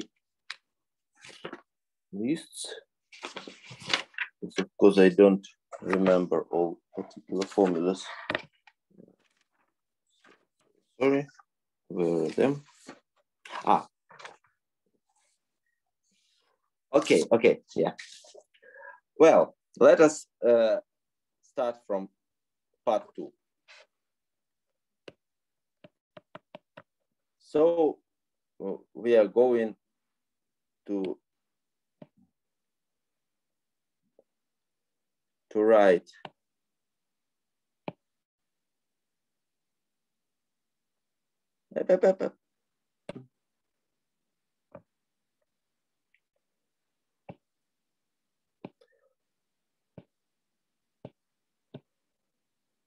well, first let us show how to express mi prime from so how to express twists about mi primes through twists about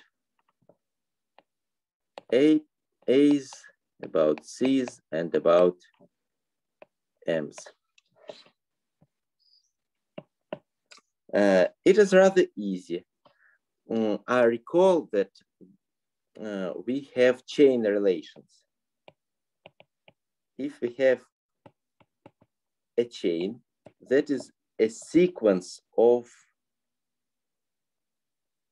simple closed curve so that they intersect, the consecutive curve have exactly one point of intersection and non-consecutive curves are disjoint. And if this chain is odd, consists of odd number of curves, then the regular neighborhood of this chain has two boundary components which are homologous to each other. And we have a chain relation. Let us consider particular chain. Let us start with M1, then A1, then C1, A2, C2, etc., and so on up to AK, CK. This is a 2K plus 1 chain.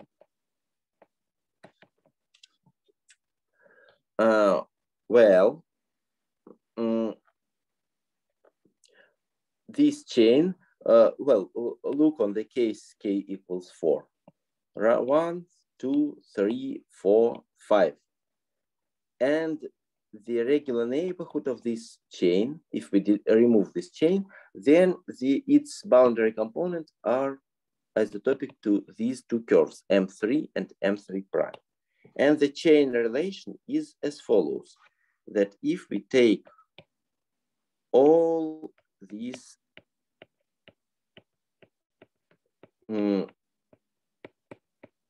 twists about curves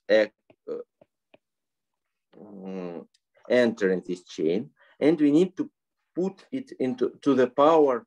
We need to take the order of the chain and plus 1. So here the power is 2K plus 2. Then we get the product of den twists about the corresponding two curves.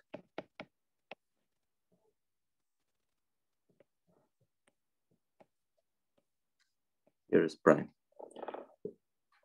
Well, okay, so we can express this one from den twists about curves without primes.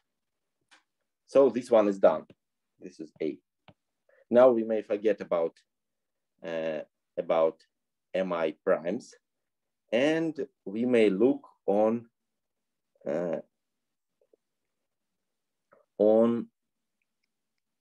every on these mi's. Let us consider the following situation. Let us consider 3 consecutive handles here.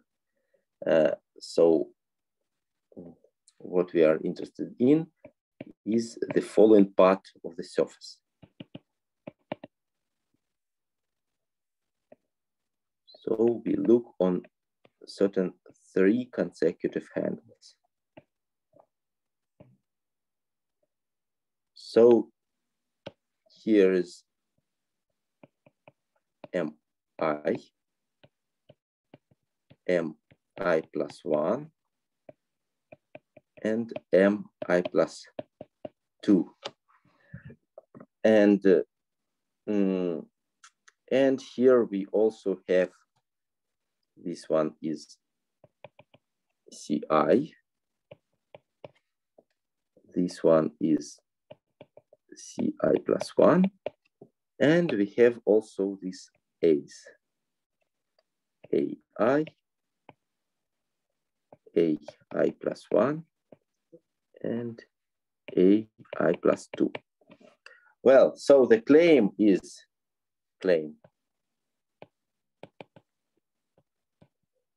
that the then twist about this MI plus 2 can be expressed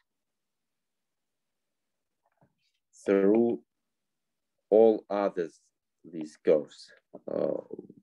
1, 2, 3, 4, 5, 6, 7 curves.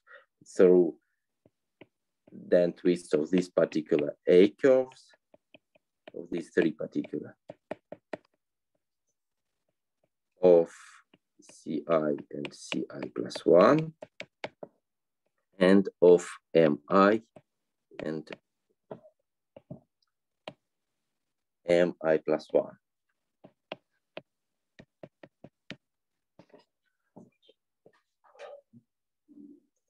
Well, and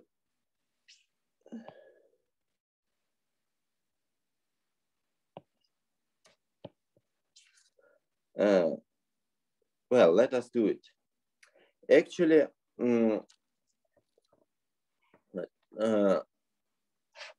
well, to do things like that, actually it is convenient to understand one important thing. How does a simple closed curve changes? Well, let us consider such situation that there are 2 simple closed curves, A and B, which have a single point of intersection. And then it is not hard to draw TB of A.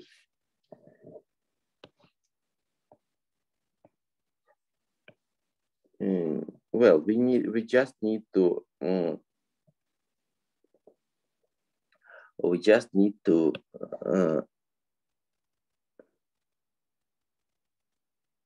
do like that.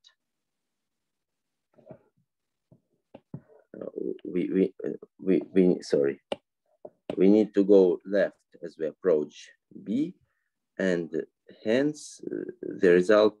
Sorry, let's take some. The result is like that. So it is not hard to draw it as here. Well, and now look, assume that we take the curve MI. And to this curve, I would like to apply the then twists AI to MI. What is the result? The result, I don't want to draw it. I just would like to show it. It is the curve like that. Yes? This curve intersects CI once. Now let us, so this curve more or less, it goes around this chain MI-AI. It goes here it intersects and goes from, So yes, the interpretation of this one is that we go around this chain from the left. In the most, in this point, we cross B, and then we return from another side along this chain AB. But now let us apply CI here. This means that we go around the total chain of 3 curves. Here we cross it and we return along this chain of 3 curves on the opposite side. And in the same way, if we write here, what I want to write here, I want to write here next AI plus 1. This is still the chain. And then I would like to write MI plus 1. This is 4 chain, MI, AI, CI, AI plus 1, MI plus 1. This is a chain. And if we apply these 10 twists, then we get a curve which goes on the left side from this chain till the very end. Here it crosses and then it returns on the right hand side of this chain. So the claim is that this is exactly this blue curve, this epsilon.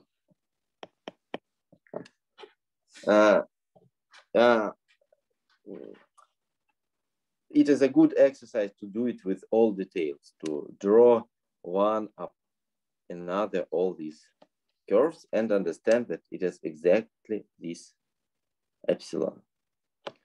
Okay, now maybe a less trivial part, that to this epsilon, I would like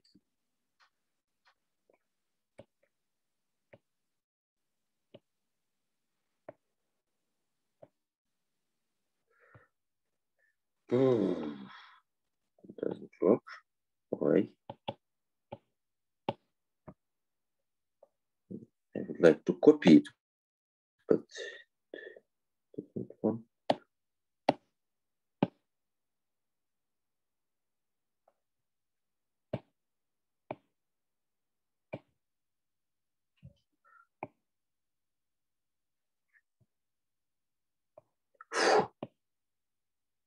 Okay, now to this epsilon, I would like further to apply the following chain of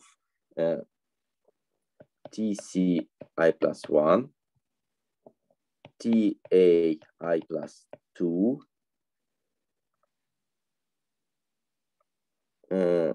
yes, assume that we apply these two to epsilon.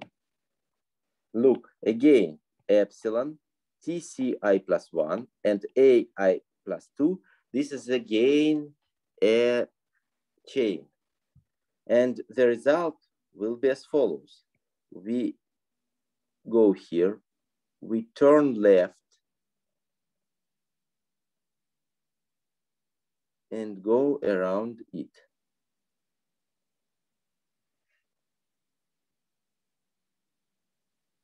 Sorry.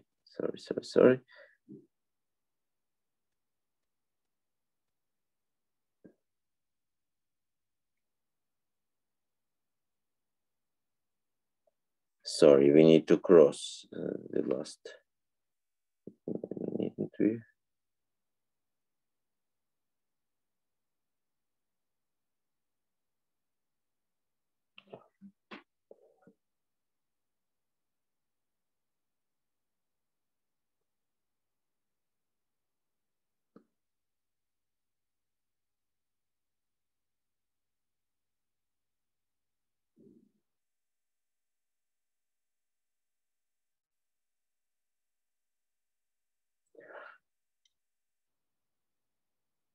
Sorry, let us do it by step. I slightly forget what is happening here. Well, first, if we apply this one, then we go here, we turn left around ci plus 1, and we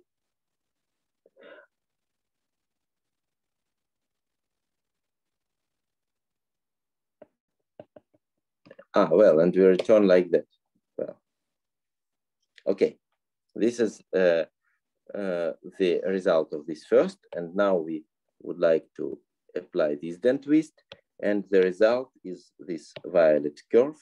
When we go around this, turn left, then go there,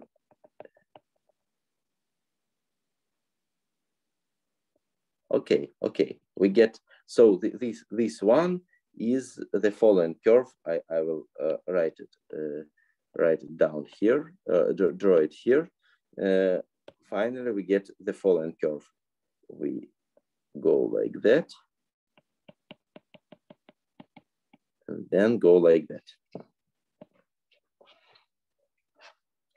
Fine. Now, I would like to apply here TAI plus 1 and TCI plus 1 once more. So if we apply here,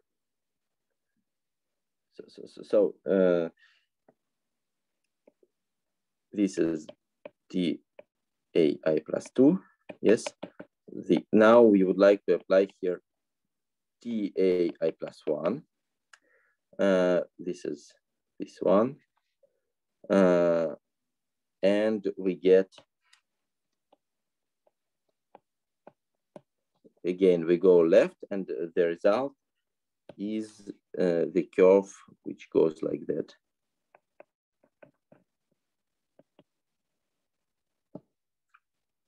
And now, once more, we would like to apply TCI plus 2. This TCI plus 2 is this one, this curve. And so the result is like that. Here I would like to draw it here by blue. So when we are going around this curve, we go that side, and we go left, but it is on invisible side, so we go right. In fact, and then we do like that, and it is easy to see that it is exactly, we do not, now we can remove this portions of curve which are on the invisible side, and actually we get the following. So finally, if you didn't follow my hands, then just please check it yourself, that this curve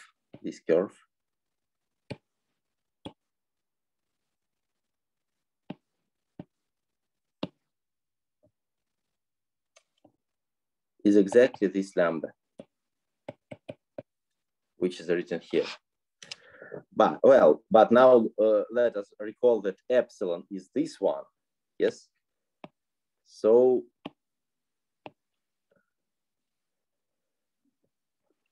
we see the following.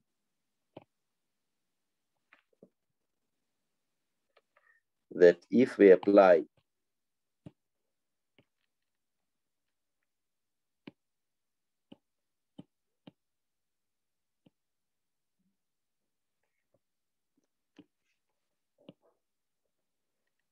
apply all these 8 then twists to the curve MI, yes, then we get lambda. I recall that MI is here, and in this list in this list. We do not have no mi and no mi plus 2, only other for 5 curves. So look, there is symmetry of this picture. This is symmetry about such plane. There is symmetry, which takes lambda to itself, and it takes mi to mi plus 2, and vice versa. This symmetry is orientation reversing. So it takes left then twists to right then twists, and vice versa. So if we apply this symmetry, yes, this symmetry gets ci plus 1, and it also swaps ci plus 1 and ci, and it swaps ai plus 2 and ai, and it fixes ai plus 1. So if we write down this, then we get, and all the right then twists go to left, so we always get inverse. So if we, after this symmetry, we have the following.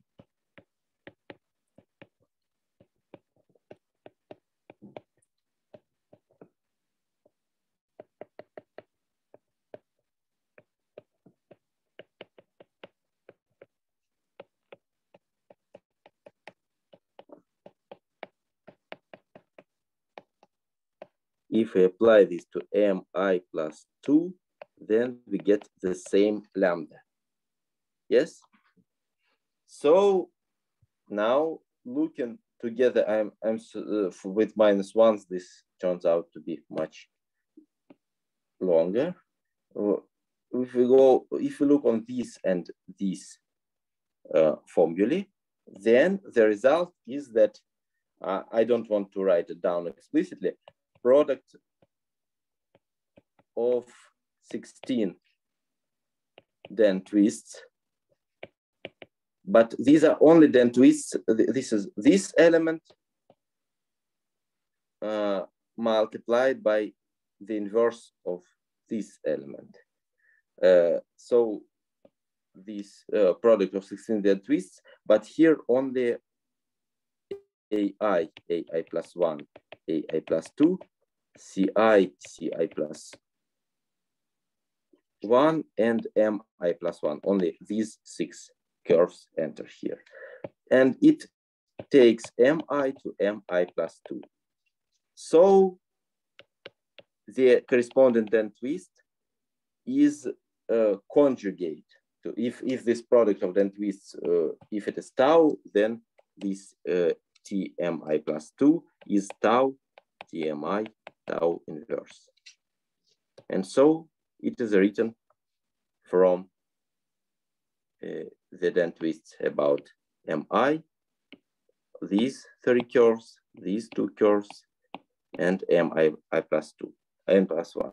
So applying this several times, we express mg, then mg minus 1, and so on, m3, but we cannot express m2, and we arrive exactly to this Humphreys set of generators.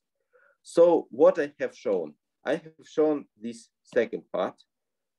It is easier part. I have shown that all licorice generators and even also these M primes are expressed through these Humphreys generators. So it is enough to show that these then twists, these 4G minus 3 then twists generate the whole mapping class group. And we do this next time. And this proof is a very nice combination of curve complex and all things concerning it, and of Bierman and Bierman-McCarthy, Bierman-Lubotsky-McCarthy exact sequences. Well, so this will be next time. I think that, well, today it's 10th of December. Maybe we, first of all, during this weekend, I hope I will send you problems for tasks for the exam, and also to those who wrote me to one of my addresses. If you didn't do this, please write me and I will send you problems. And definitely we will have next lecture on 17th. Concerning 24th, we'll see. It depends on what we